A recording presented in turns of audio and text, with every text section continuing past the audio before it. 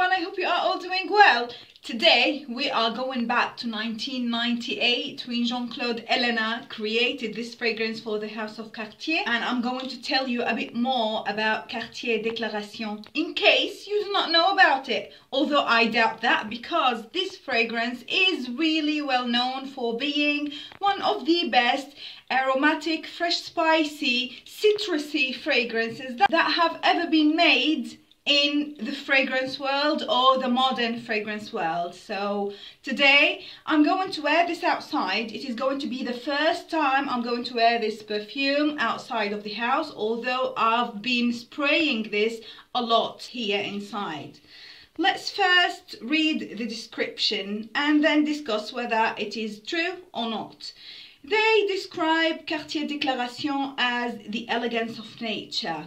Fresh and distinctive blend, an original composition of cedar and birchwood underlined with cold spices. So yeah, let's talk about this even more. You really have no idea how many school kids made fun of me while I'm trying to film.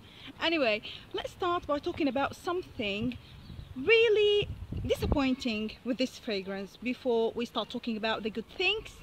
The problem with this fragrance is that it really projects so softly. Although the ingredients that are used in creating this fragrance, all the notes, have a very strong potential of giving a very good projection.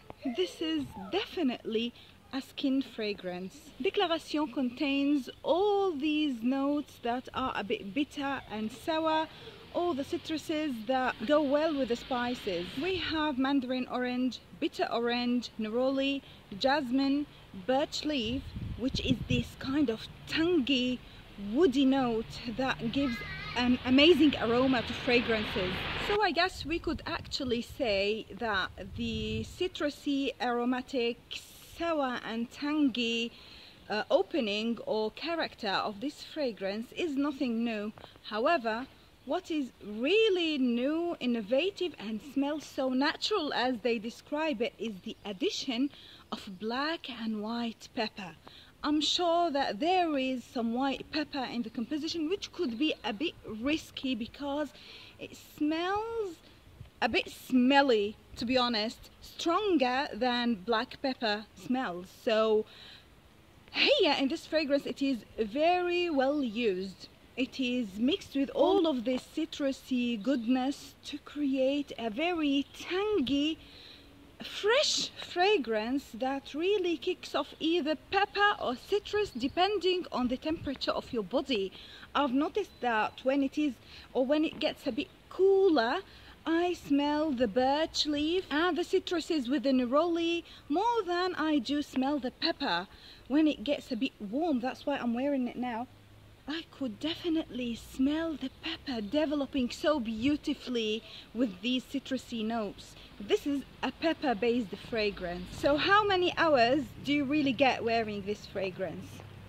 I would say it will last on your skin over 10 hours. But the problem is it doesn't project.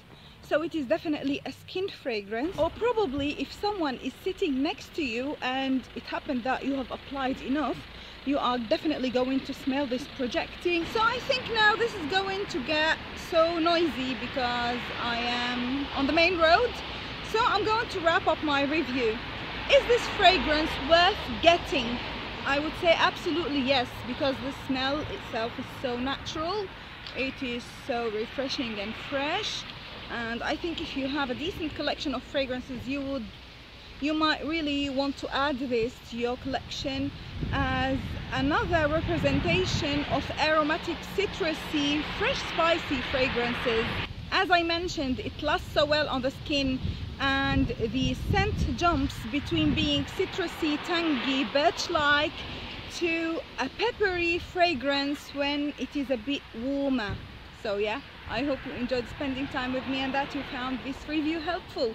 Please let me know if you have tried this fragrance and leave me other suggestions for Cartier fragrances that you think are worth getting. I'll speak to you very soon. Until then, as usual, please be safe. Bye.